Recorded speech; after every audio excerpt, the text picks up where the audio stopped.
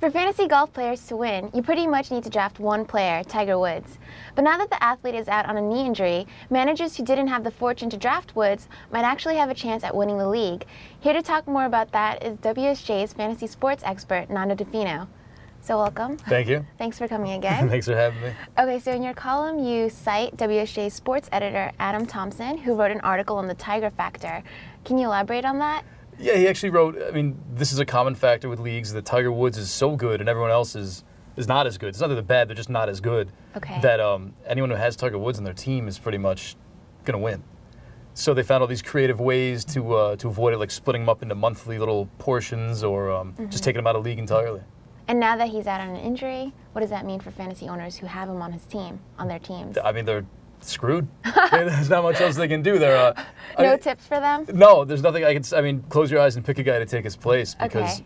I mean, if you do, the thing is with fantasy golf, there are 3 or 4 different ways to play. The most popular is you pick a group of players, then you select from that little group who you want to start.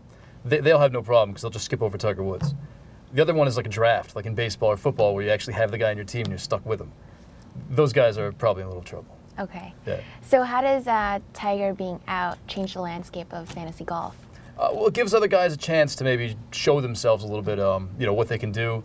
I mean, if you want to make the argument that fantasy sports makes people more familiar with people they wouldn't be familiar with, this is their chance now. I mean, I honestly don't know any of the lower golfers' names, but there's some dude out there named Joe Schmo who can win a couple tournaments.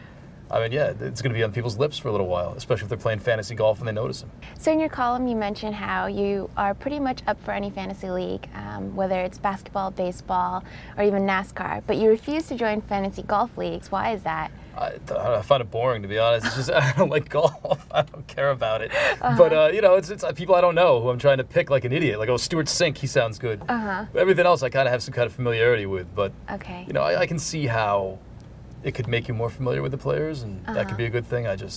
So thanks again for joining us this week. Thanks for having me again. Okay. So for more on this topic, you can visit WSJ.com.